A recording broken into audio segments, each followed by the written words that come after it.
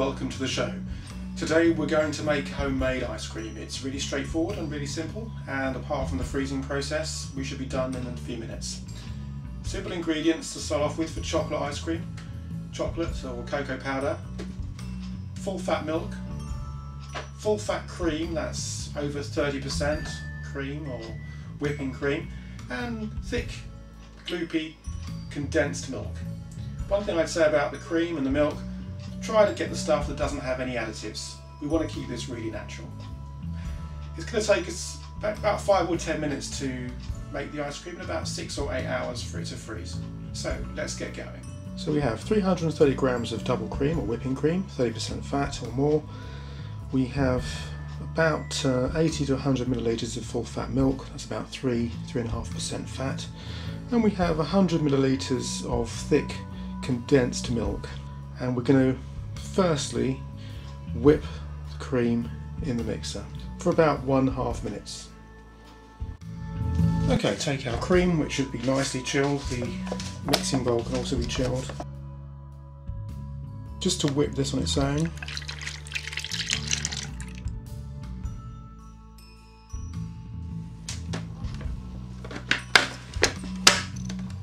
And on 1.5 minutes on 4.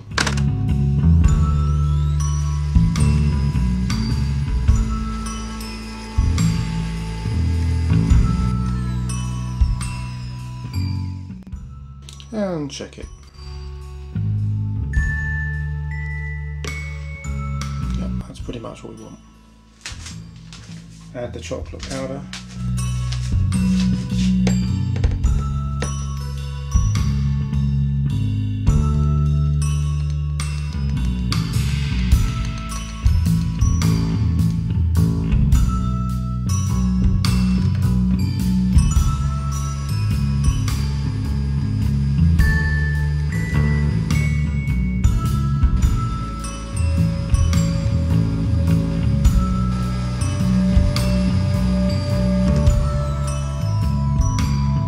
And you see it's quite stiff. Now you can at this stage add some milk for a little bit of extra moisture.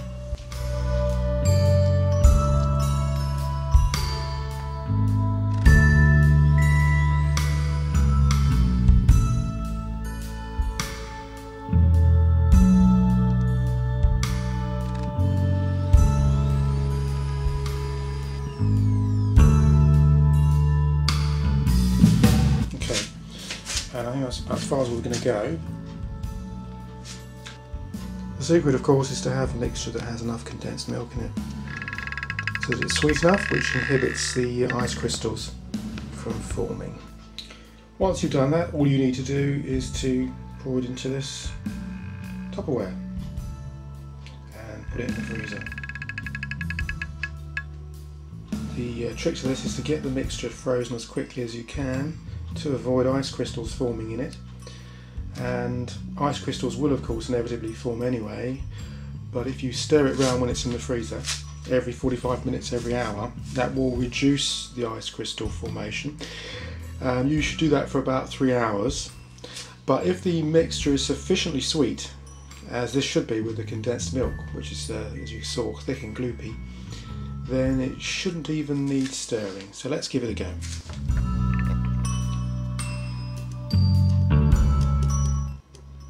So just give it a tap gently.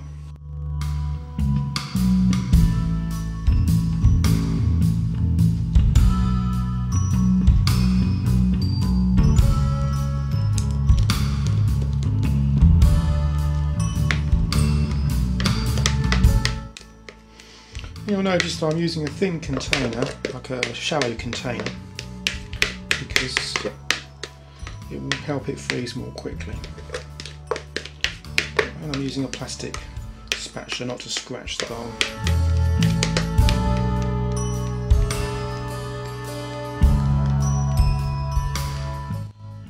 Seem to find that even mixtures that seem very sweet before they're frozen aren't quite as sweet after they're frozen. So it doesn't necessarily do any harm if it seems a little too sweet to you when you're making the mixture. And this is of course old ice cream container and we're going to use that. And we're going to pop it in the freezer. My freezer, I find it has to be coldest at the back in the middle drawer. Don't ask me why. How easy was that? We mixed a few ingredients together, we made sure that the mixture was sweet enough and that it was relatively thick before we put it into the plastic container. We now have to wait 6 or 8 hours. Our main priority is for the mixture to freeze as quickly as possible and not form ice crystals. Ice crystals will only form if it doesn't freeze quickly enough, if there's too much water in the mixture, or if there's not enough sugar, condensed milk with sugar, in the mixture. Let's come back in 6 or 8 hours and hopefully we'll have some decent ice cream with a good texture. It's 8.5 or 9 hours later. The ice cream is ready. I took it out of the freezer about 15-20 minutes ago. As you can see from the lid, it's been melting, but it looks quite creamy. And this is the ice cream itself, a nice block. It's looking quite good. Hopefully we'll have no ice crystals. I'm going to try it in a moment. Remember, we made this without an ice cream maker, just using the stand mixer and the condensed milk.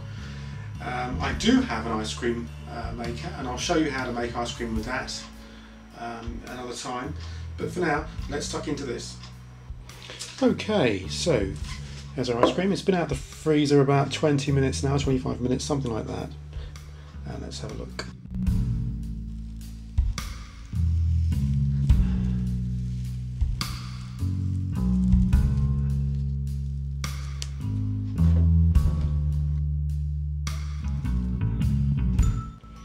Let's give it a try. Okay, it's the moment of truth. There it is. There's a piece of ice cream. There's a scoop of ice cream, I should say.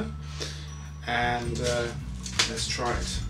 So it's been out 20-25 minutes, don't forget. It's still nicely solid. And it's a genuine... I only get one take at this, don't I? Because it's the same scoop, as you can see. Let's see how it is. It's very creamy.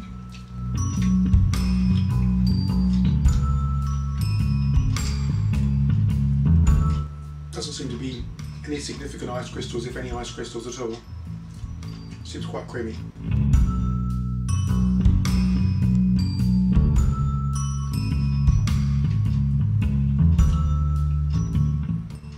So it's very passable for an ice cream that hasn't been anywhere near an ice cream machine. It's very good, and it's not too sweet. Could maybe make it a little bit more chocolatey, increase the cocoa powder. Yes. Pretty good, very moreish, and unfortunately quite fattening. But pretty good. And that's how you make ice cream without an ice cream machine. The sweetness is the key to losing your ice crystals and having a smooth, creamy texture. The sweeter you make it, chances are the less likely the ice crystals will form, as long as you freeze it nice and quickly. It's good. Hope you enjoyed watching it. I'm going to enjoy finishing this, and I'll see you next time. Bye.